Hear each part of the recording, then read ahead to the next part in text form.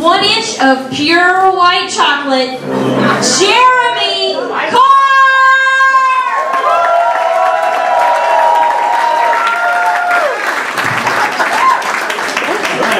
So I'm originally from Augusta, Georgia.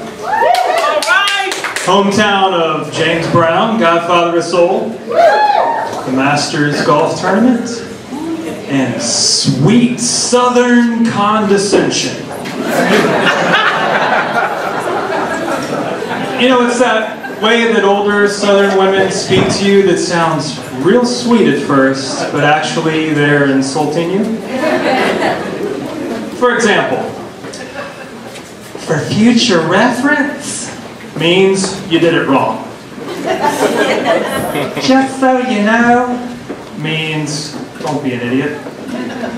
And my personal favorite, that's how we do things here.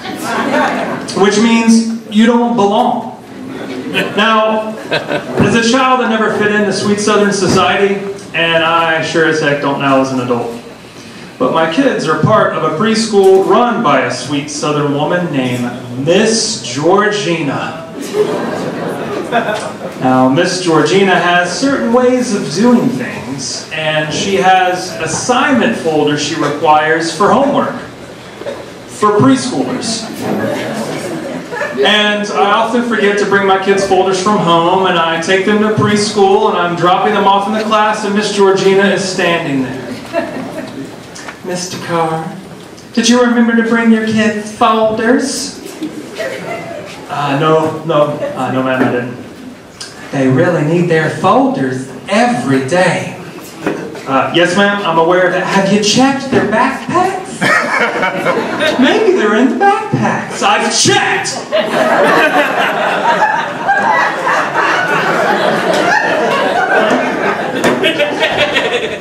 For future reference, Jeremy, please be sure to bring their folders every day. Just so you know, it's how we do things here. So, we've been visiting the church that's affiliated with the preschool, and they have this computer kiosk where you can check your kids in to take them to their class at church. And it's an old computer. It has this old school clicky mouse and a keyboard, a big monitor, and a label printer, all on this tiny little ledge. So we're at church, and I'm fumbling around trying to check my 4 kids in, and this man behind me says, "Oh, yeah, there's not a lot of room for that mouse up there, is there?" I reply, "Nope, you know, I haven't used one of these things since the 4th grade. And then I hear the voice. "You know, it's also a touch screen." Shocking. Finally, some technology I can get behind. "Well, it's been like that for the last 10 years. "Well, then why is there an old school mouse if it's so unnecessary, huh?" "To mess with people like you." "Do you always have large, obsolete technology on tiny little spaces?" "Well, your head is on your neck now, isn't it?"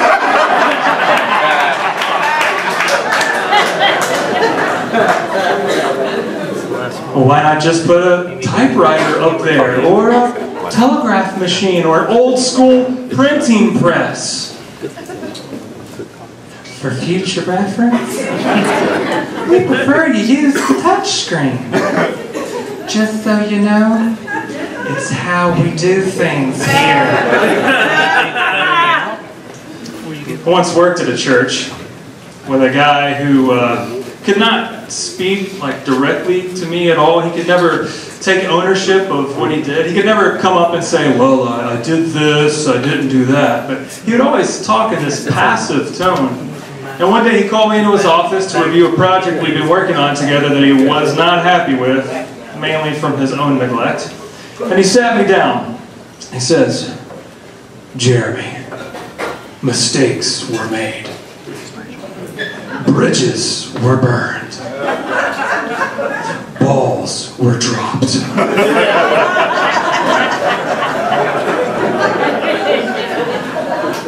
Could you imagine talking like that in any other context? I mean, imagine picking up your kid from daycare. "How was your day today, son?" Well, Dad, snacks were eaten, naps were taken, pants were pooped in.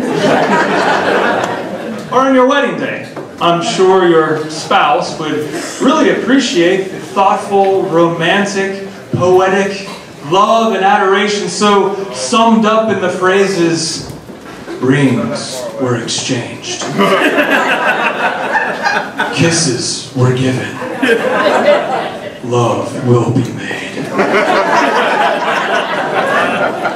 Yeah, that job sucked, so I quit. But at least money was made. Bills were paid. And Miss Georgina's folders were purchased. Yeah. So, the older I get, the more hygienic tools I need to get by. Anyone with me on that? I have Invisalign braces, an electric toothbrush, nose hair trimmers. And I'm at the age now that I can totally rock the 5 o'clock shadow on my back. This summer I was particularly hairy, and my children were embarrassed. My wife was tired of shaving my back for me every day, so I purchased a man groomer. You know what a man groomer is, right? It's an electric shaver at the end of this extendable telescopic wand so that you can shave your own back. And it works. And it's awesome. And I recently purchased a few, and I gave one as a gift to my mother-in-law.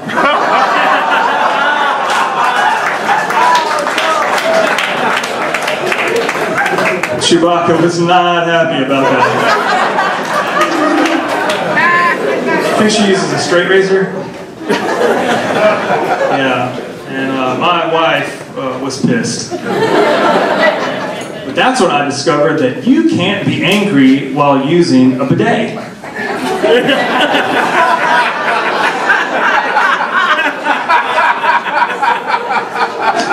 You know what a bidet is, right? It's that French invention that sprays water up your backside after you use the toilet. Yeah, well, the one I bought was from an Australian company called Bidet, mate! Yeah, it wasn't the fancy French one at all. It was this awkward do-it-yourself installation, and I had a time installing it. I'm not handy. The first time I installed it, I hooked up the water pressure was way too high, and it sprayed water all the way up to the ceiling. I thought I fixed it the first time I used it. I accidentally hooked it up to the hot water, and burns me wallabies. But I finally got it working, and my wife loves it. I mean, not just after she uses the toilet, she loves to relax in there.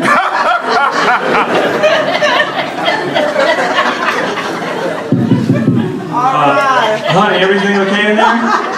Crikey! Just taking a walk about the outback. Crocodile. Yeah. Sure, our toilet paper costs have gone down for sure, but our water bill has gone to shit. But it's worth it for a happy marriage. Just ask my wife and she'll tell you. For future reference, buy a bidet. Just so you know, it's how we do things here. Thank you guys, I'm Jeremy Carr.